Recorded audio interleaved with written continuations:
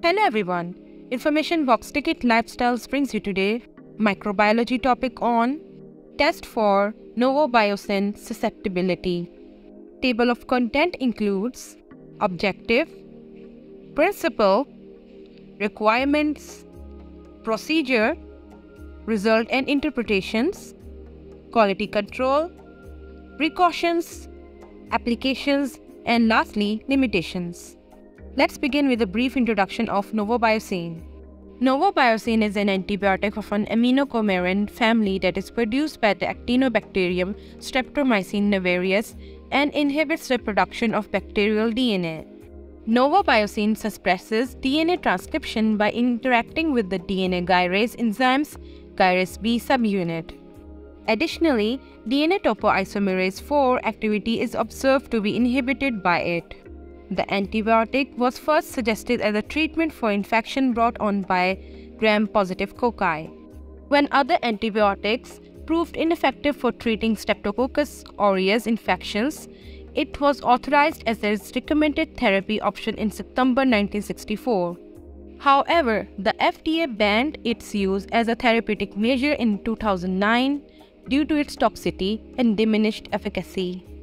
Even though Novobiocin isn't used for treatment, clinical laboratories still utilize it in the Novobiocin susceptibility test to identify and separate distinct strains of Staphylococcus.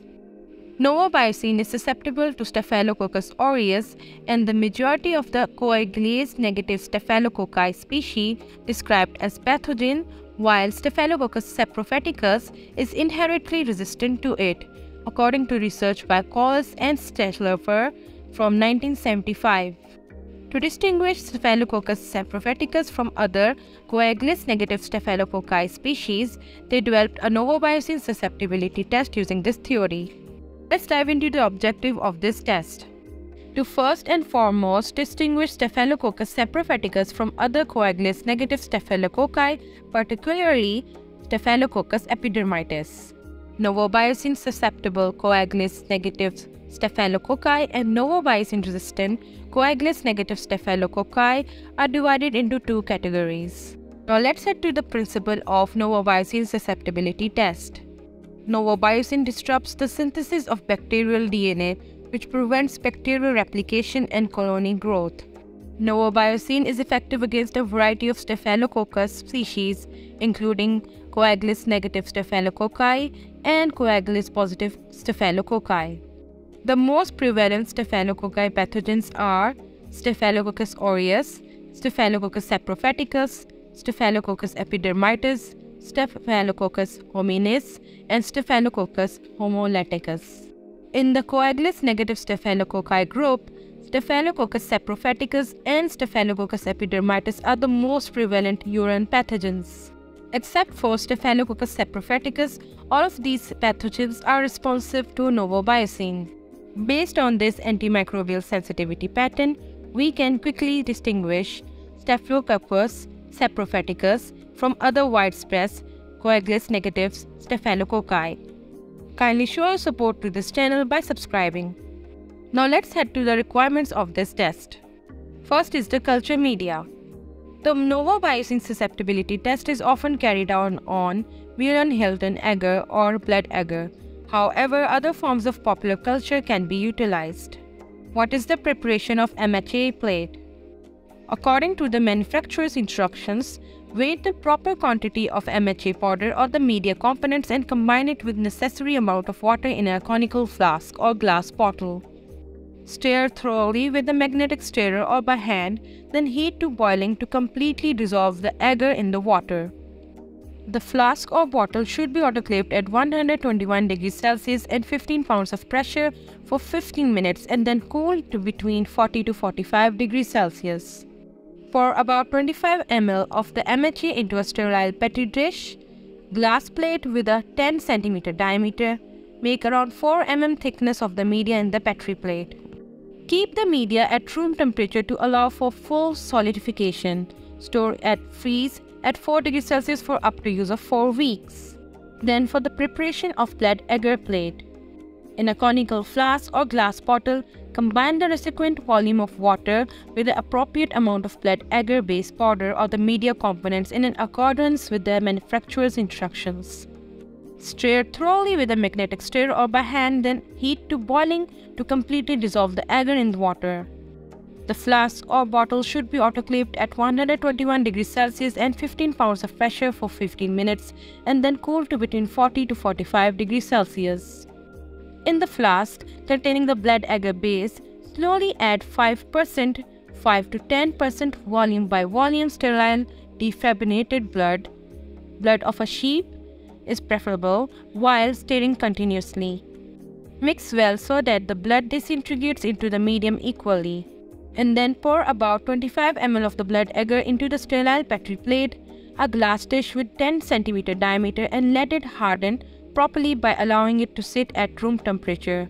You can store the blood agar plate in a freeze at 4 degrees Celsius for up to use to 2 to 4 weeks maximum. Reagents required are Novobiocin antibiotic disc 5 microgram, blood from defibrinated sheep for blood agar plate preparation, standard McFarland, 1 McFarland and 0.5 McFarland suspension. Composition for the requirement of McFarland is 1% anhydrous barium chloride solution and 1% sulfuric acid solution.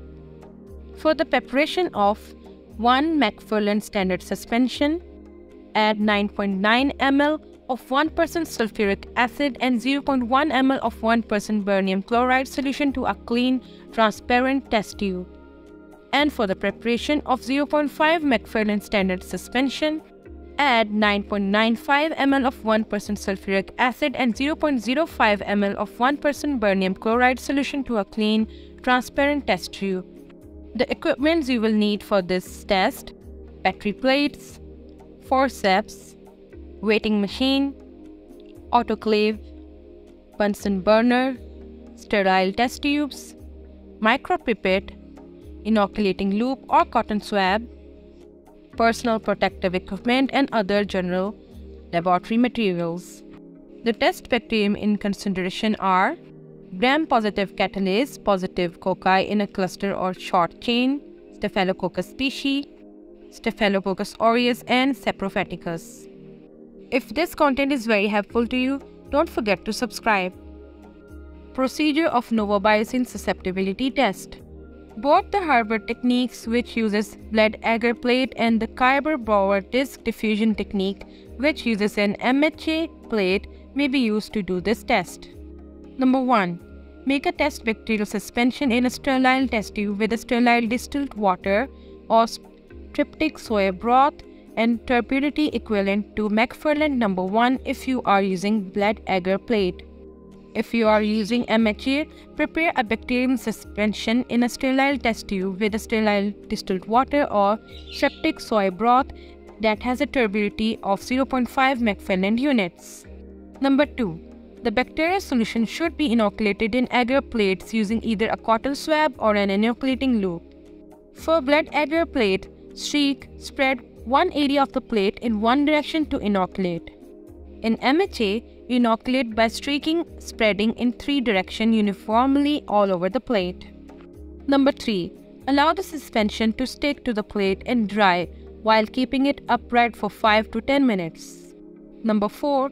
A Novobiocin antibiotic disc should be applied to the site of inoculation using sterile forceps, and it should be gently pressed to achieve adhesion. Number 5.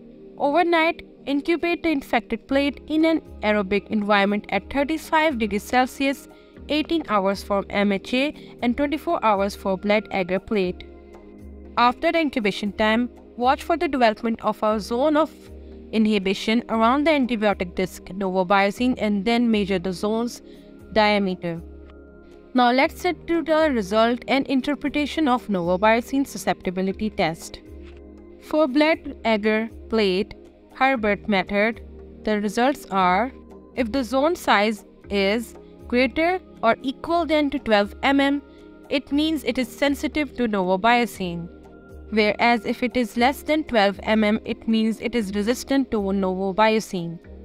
For MHA, Kyber-Bauer disk diffusion method, zone size which is greater than 16 mm, it means it is sensitive to Novobiocin, whereas zone size equal or less than 16 mm, it means it is resistant to Novobiocin. If the test Staphylococcus species is isolated from a urine sample and it is coagulase negative and Novobiocin resistant, report it as Staphylococcus saprophyticus. However, it doesn't confirm the bacterium as Staphylococcus saprophyticus and must not be used if the bacterium are isolated from any samples other than urine. Quality control checks are Staphylococcus aureus, sensitive to Novobiocin, which produces an antibiotic-resistant zone of around 22 mm around the Novobiocin disc, is utilized as a positive control.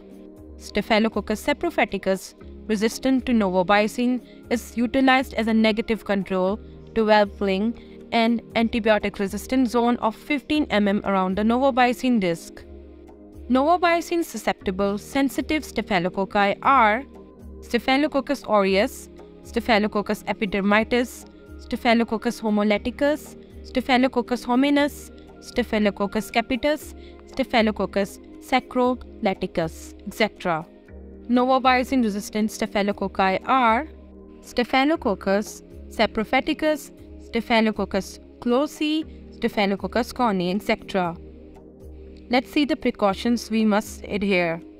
Work in a sterile location. Adequately sterilize the media before use. Wear the appropriate PPE and abide by all laboratory safety regulations. If the temperature is beyond 45 degrees Celsius, avoid pouring blood onto a molten blood agar base.